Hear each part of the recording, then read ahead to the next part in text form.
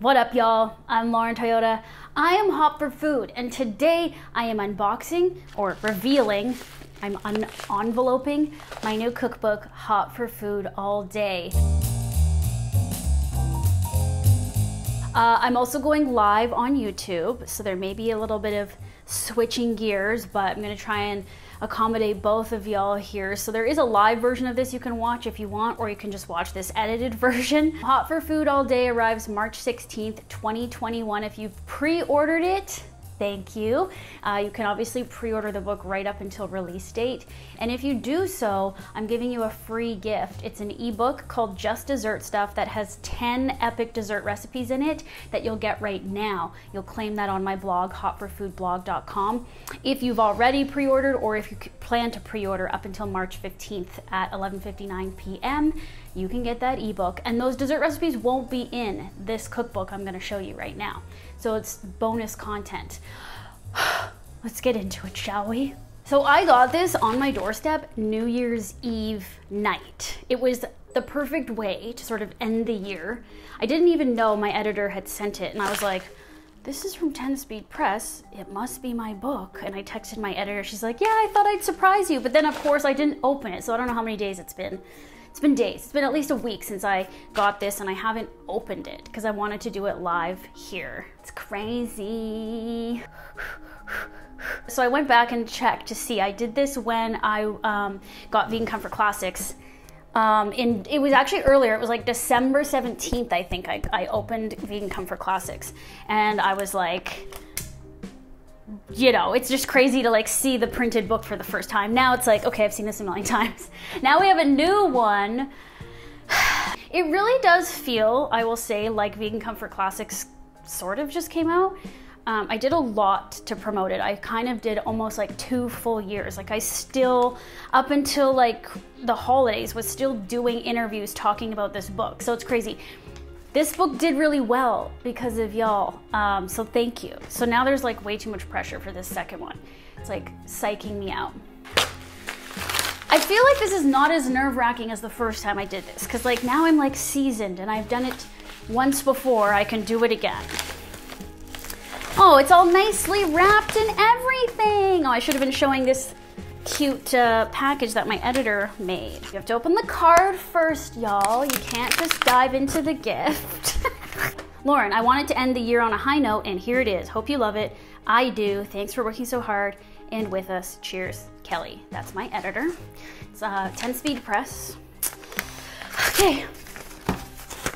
Okay, you guys are nervous. No, I'm nervous. I'm nervous, but I feel like I forget how I felt the first time, but maybe I'm nervous. Not as nervous, I don't know. Oh my God. So I've only seen PDFs, except I did see a cover proof. So I do know like the cover and what the color is supposed to look like, and the finish and the gloss on the title. Do you see this? You can see the sheen. There's a gloss just on the title. Ooh. Now, this is called a French flap. It's the same as my first book. I think people really want hardcovers, but this makes a more affordable book, which is our main goal for you guys.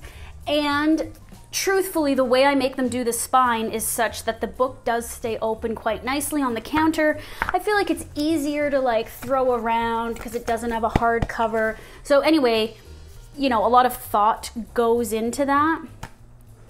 Okay, here's the front, here's the back. There's me in this kitchen, standing right over here, like this way. Really what I'm looking at is like color, what do you call it? Color corrected and stuff, making sure the color looks good. Okay, where do we start? First of all, on the back here, we have an endorsement from Jillian Harris. She is Canadian. She's lovely. She's a big fan of Hot for Food. She makes the food from Vegan Comfort Classics all the time. I was excited to, you know, have her blurb. They call it an endorsement. The dish on the cover, thank you. You guys need to prompt me. I am nervous, so I don't even know what I'm saying, and I'll forget what I said and didn't say. Okay, so this is bolognese. This recipe is in fact on hotforfoodblog.com, but this is the perfected version. It's just a couple tweaks because, to be honest, the bolognese, although many people make it, we threw it together very quickly when I released that, and so it wasn't truly perfect, I didn't think. So obviously I perfected it for this and took a way better photo than what's on the blog. Speaking of photography, I got help with this one from Eugenia. Eugenia is a colleague of mine from Canada, and she came down to help me do all the photography. And I pretty much did the styling, or like would get all the food ready. She would also help me cook and shop. And then she actually like set up the, you know, the backdrop, the camera, the lighting. And because we did this in 10 days and I wanted to fire through as much as possible, which is not how I did it for Vegan Comfort Classics, I wanted to try to have some efficiencies. I really needed help, and she was amazing to work with. And so all the photos you see in here, except for the ones with my face, I had Eugenia's help with. And then my friend Vanessa Hines, who did the portraits from Vegan Comfort Classics, also did the portraits in this book, like this one. Don't you think they look good together? Like, this was my plan all along, for them to kind of look companion-ish, dark blue, light blue. This is what I envisioned all along, but I will say I always envisioned this color, but it wasn't, we didn't look at this photo really initially at all, which is crazy. We were looking at other ones that I'll show you. But this was the original vision that I had. And it's funny because I came to Los Angeles here to create this cookbook. And what I think is hilarious, and by no accident, is my house is in fact this same color, or along the same lines. It's got the blue door, it's got these it's got the same color on the walls, more or less. And when I saw this house, I knew this was where I had to make the cookbook because of the color of it. And so it's funny just how things happen like that. Here's the first page. If you watch Hot for Food Approved, I alluded to the fact that this photo would be in the book. Me eating a piece of Follow Your Heart medium cheddar cheese. Classic in the kitchen shot, real life. Okay, it's called Hot for Food All Day, Easy Recipes to Level Up Your Vegan Meals. And now I will read a paragraph. I'm just kidding, I won't do that. Let's just kind of start here at the beginning. You've got an introduction. I won't read any of that. There's a bit more preamble than the first book. I've got a list of everything in the book that is used. So it's divided by category: fruit, vegetable, dried spices, oils, vinegars. So I did give you a bit of a grocery list, sort of stockpile list. It's everything used in this book. And everything used in this book is pretty much all the same stuff I use in all my recipes, so there isn't anything like crazy. Oh, Sally, my agent's on here. Hi, Sally. Which recipe are you most excited to see fans cook? Oh, I'm excited to see, I think these are gonna be your favorite recipes, but I'm also excited to see you make them and see the photos. But I have a one pot mac and cheese, okay? So this is like an easy mac and cheese. I know I've got that sort of creamy, more indulgent one in Vegan Comfort Classics. This is like Kraft Dinner style or KD style. And then you level up the mac and cheese different ways 5 times. So there's pizza mac and cheese, there's buffalo chicken mac and cheese, there's Thai red curry mac and cheese. This is very pretty. And then there's a Tex-Mex mac and cheese. I'm trying to not show the recipes. A green mac, look at that. This is one of the photos I had to check for color. It's perfect. So I'm most excited about these because these are things I want to eat all the time. I feel like you guys are gonna like all of this. Let's show you some more. Grilled cheese 4 ways. I feel like this book, in terms of style and photography, is like leveled up from the first one. Obviously, I've grown, I had more time to plan, but that was my intention. So I hope y'all can sense that and feel the love in the book. Here is like a mid-chapter break in the lunch stuff chapter called the Bowl Bible, where, you know, I don't give you recipes for all these bowls, but you have pictures to use as inspiration, plus a bit of a guide on what makes the perfect bowl, in my opinion. And then we go into the components. So the components are like cooked veg, and I give you those recipes. And then the hearty additions. So these are like your meat, right? The protein, the stuff that gives you the mouth feel, the like the chewy parts. There are some recipes in here that, you know, are gonna be sort of similar to what's on the blog, but there's still lots of new things. But one of the ones that I threw in here, which is similar to hemp crusted tofu, but without the hemp, is just like the crispy tofu fingers, because this is a staple. This is what everyone wants to make. They make it all the time off my blog. So it's a slightly tweaked panko breadcrumb difference, but it's mostly the same. Let me show you new stuff. Okay, so everything's called stuff, like lunch stuff. I love these spreads. I wanted to do this in the first book, but I could not accomplish this alone, which is how I did my first book. So there's breakfast stuff, lunch stuff, dinner stuff, sweet stuff, and staples, what is it called? Snacks, staples, and saucy stuff. Holly says I was excited anyway, but now I can hardly wait to start using the book. The other thing I want to mention is that this book has some sort of like epic comfort foods, but the intention was to make things more than not easier, and also how to level up leftovers. So I'll give you an example of a leveling up of a leftover. Okay, so tortilla soup. This is a perfected tortilla soup, like really perfected, like leveled up. Then you level it up into red sauce enchiladas. Then you can also level some of the soup into a cheese sauce.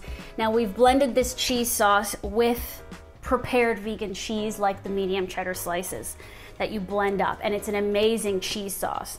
Very easy, something you could just make and store. It's a little spicy because it's got chipotle peppers in it. Even like, this is just a simple kind of level up. I made a creamy green pea soup. So it's not like a sludgy brown pea soup, it's a green pea soup, and it's super tasty and fresh, and it's got lots of herbs in it. And then I just show like it's served with these Old Bay croutons. These are Old Bay croutons that are in the book. But I also show you like sort of like a second way to serve it if you want, which is with Parmesan and pasta with arugula on top. So it's kind of like a 2-in-1 recipe where it's like, maybe you just want it like this, maybe you want it like that. And the whole thing I'm trying to encourage, which is what I do on the channel, right? Which is like, you can follow what I say, or you can just mix it up however you want. And that's really what I'm trying to sort of teach and encourage, so that you can follow what I do maybe the first time, and then you'll kind of get the hang of this leveling up idea, and then get to work experimenting with your own ways to level up the leftovers in this book. Another one that I love is the corn chowder. Gets turned into cacio e pepe, and this is one of my favorite photos in the book. So yes, I blended the soup into pasta sauce, which is nothing like cacio e pepe, but it is when you blend it and then you add vegan Parmesan cheese and lots of pepper onto a spaghetti, and it's like, well, this will do. Hungry siblings equal no leftovers, correct? Well, that's the thing, you know, obviously some people don't have leftovers, but if you're cooking for 1 or 2, which I think a lot of people who watch me do, and this is how I cook, I do have leftovers. And even if I have 2 servings or 3 servings, I don't want to eat the same thing over and over again. Like, I hate that so much. So that's why I like to level up leftovers into something totally new. How many recipes? There are over 120 recipes in this book. Molly said my New Year's resolution goal is to eat more delicious food. Well, then you should definitely be making stuff from hot for food, because I only eat delicious food. And if I don't eat delicious food, I get really angry. This recipe, easy Brussels sprouts pasta. So a lot of the easy recipes in here are inspired by things that I make in What I Ate in a Day. And if you watch my What I Ate in a Day videos, I'm just throwing something together. Oftentimes there's no real recipe. So I've taken some of those ideas and turned them into actual recipes for inspiration and for you to actually follow and make. So that's one of these. And right now this recipe is actually on vegnews.com. So if you Google veg news, Brussels sprouts pasta, you'll get this recipe right now. So if you want to give it a try and share the photos. What's another What I Ate? Oh, this is another What I Ate in a Day. There's 2 pastas here back to back in the dinner stuff chapter. I actually really like this photo too. It's very What I Ate in a Day. Bacon kale pasta. So in the book, we did take my bacon marinade from book 1, tweaked it slightly, and I did tempeh bacon chunks because I couldn't make a book and a collection of recipes without some type of bacony thing. So because I didn't actually put tempeh in the first book, it's here, but I've added a couple of extra ingredients to the marinade. So I love making that and then throwing it together with blistered cherry tomatoes, which I show you how to make in here, just some lacinato kale, black olives. This I've made in What I Ate in a Day, so easy, but again, just wanted to make sure it was in a book like this because the 2 books are supposed to be companion pieces in a way. Like, it's almost funny because it's like this is almost more the introductory book and this is the advanced book, but I did it backwards for you guys because I think the way you were introduced to me was like more this, and I've become a little more like this due to the popularity of What I Ate in a Day, and I think just my evolution over time and like knowing that you guys want to know these easy things that I make on an everyday basis, and that's kind of where the title comes from. Like hot for food all day, you can eat hot for food all day, and I'm making it, you know, easier to do that. You can't necessarily eat all day from this book.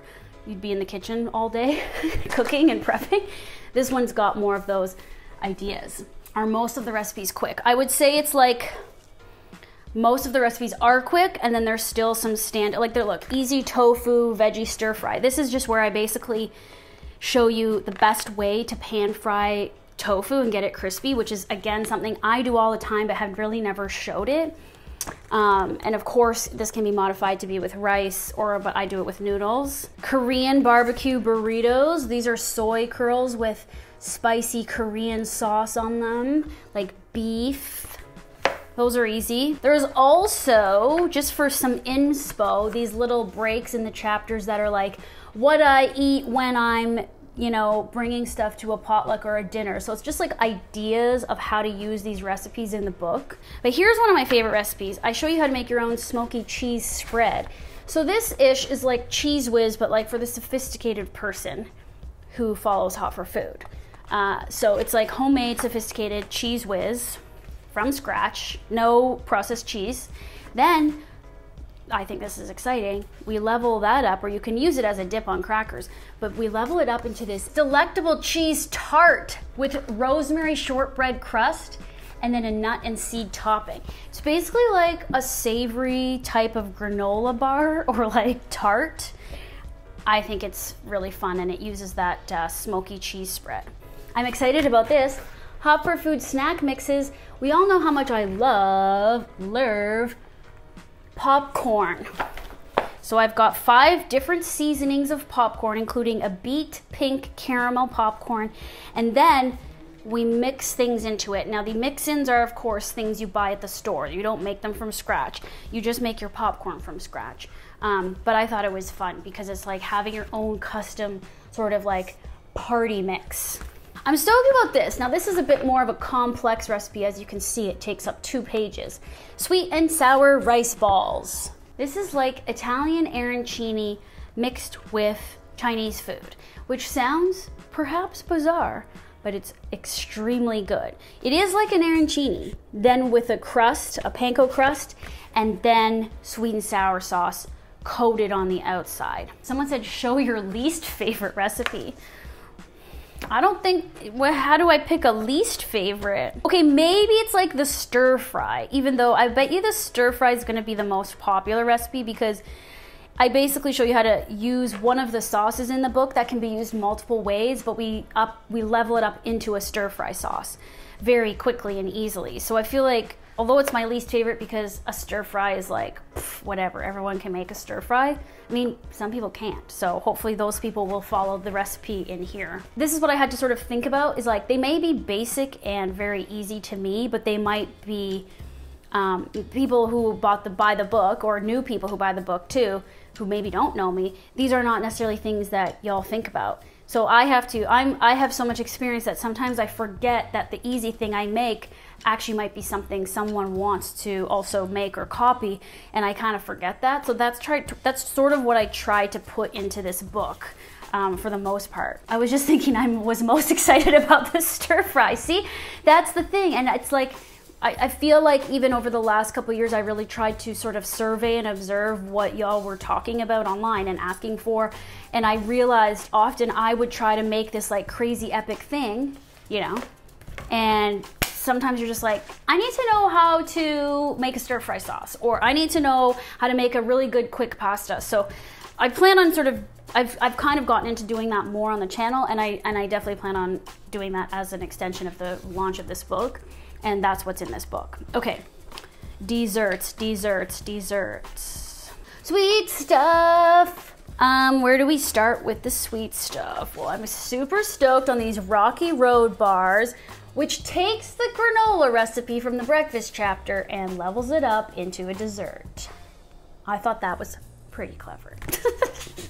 Easy one, that's an easy one. Even the granola is easy, you just make it all on one tray, no dishes. Remember recipe, which I actually talk about recipe in the front matter, what's called the front matter. And then I kind of talk about how I changed that to level up, because writing recipe in a book to someone who doesn't know what I'm talking about is weird. But remember my corn cookie recipe video?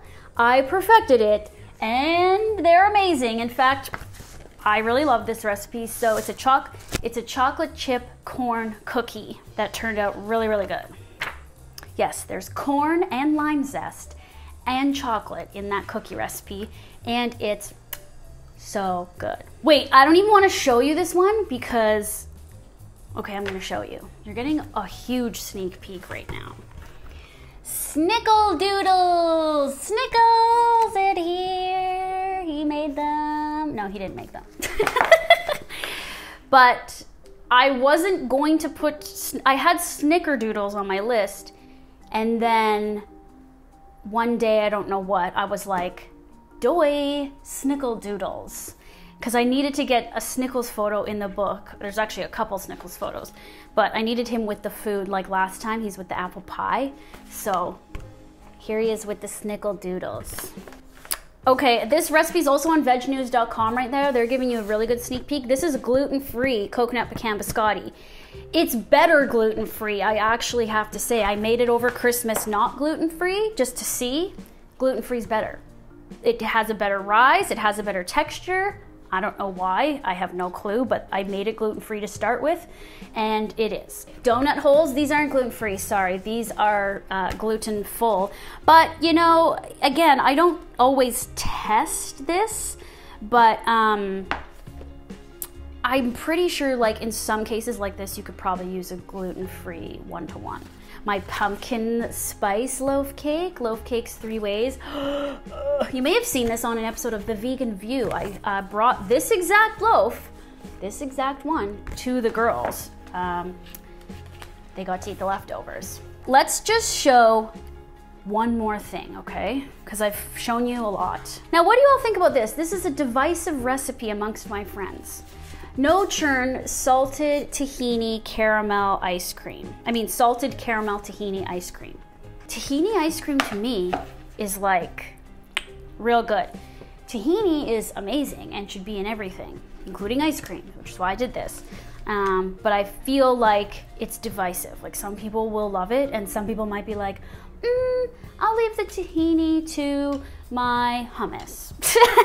But I really like it. I think it's good. Yes, tahini is the new peanut butter. Tahini is the new everything.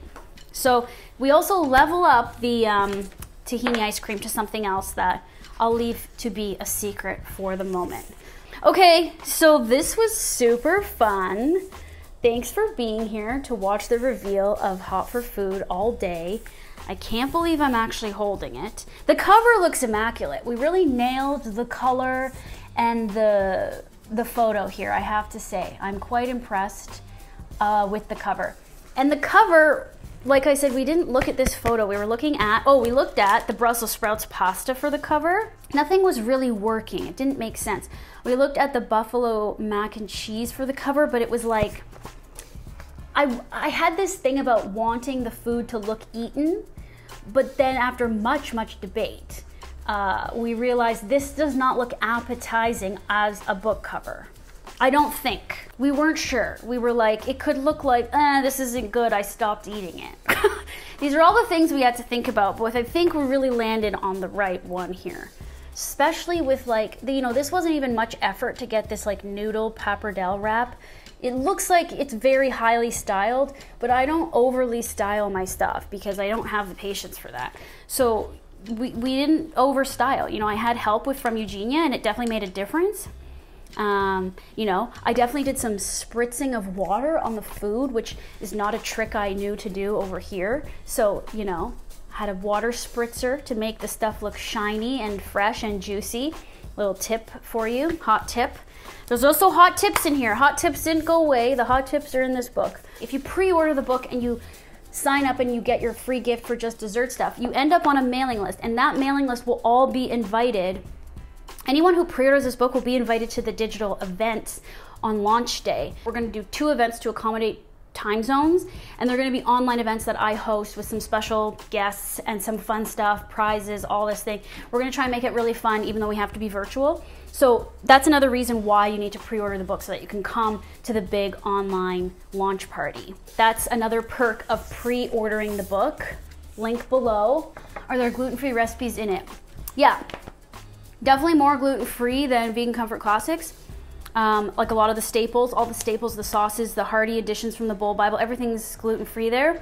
A lot of stuff can be altered to be gluten-free, like gluten-free panko, gluten-free pasta. The main feedback I feel like I get from people is that they are able to modify the things that aren't gluten-free to gluten-free most often with my recipes. Sometimes with the exception of baking, I don't test gluten-free options, so that's not written here.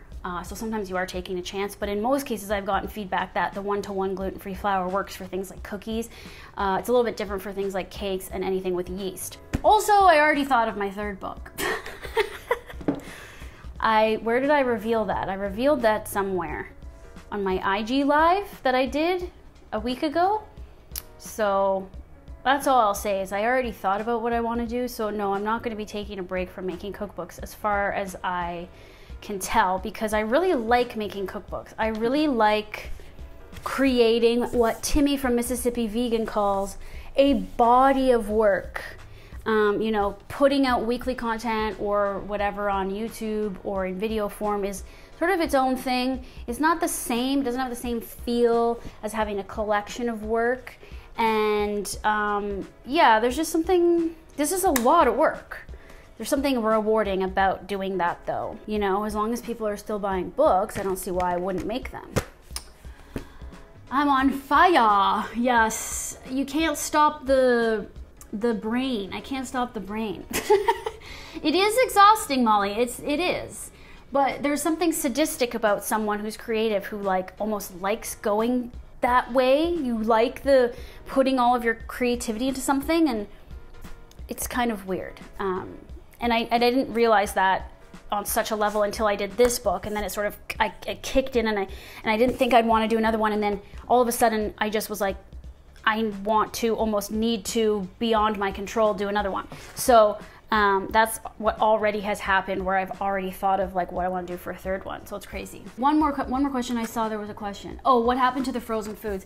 So this whole thing is proving to be a little bit difficult. I'm trying to get a licensing deal, more or less is what it's called. So it's like I don't put up the upfront cost to manufacture my own hot for food brand of, let's say, frozen onion rings or cheese sauce. I want to work with an existing company who can then manufacture it, and I would be involved in the testing and the R&D and everything, and then we would make a hot for food licensed product under that brand. Like that brand could be Gardein, or that brand could be Conagra Foods. It could be big or small, but someone would basically, we'd work out a licensing deal. And so that's what I'm trying to work on. It's a bit insidey business stuff. It's very passive, where I have a team helping me work on it. I don't, on the day-to-day, really have many conversations about it, but I get pitched all the time. But it seems to be not really planning. It seems logical to me, but it doesn't really, I guess, seem logical to other people to do this. But soon, hopefully. That was the reveal. I hope you'll pre-order this book. I hope you were convinced. If you have any questions, leave them in the comments below. Don't forget, if you pre-order, claim your free gift, Just Dessert Stuff. The link is below. keep your receipt. That's what you need to claim that free ebook. And you'll be invited to the launch events, the digital launch events happening on release day. You'll get an email with an invite and all the details. It's going to be so much fun. I'm hosting those parties. It's all put on by me. It's going to be fun. Some of my friends are going to join. So that's why you want to pre-order the book, not only to get just dessert stuff, but also so you can join all the hardcore hot for foodies at the digital launch event in March. Okay, love you all. Thank you so much for supporting, and I'll talk to you soon. Bye.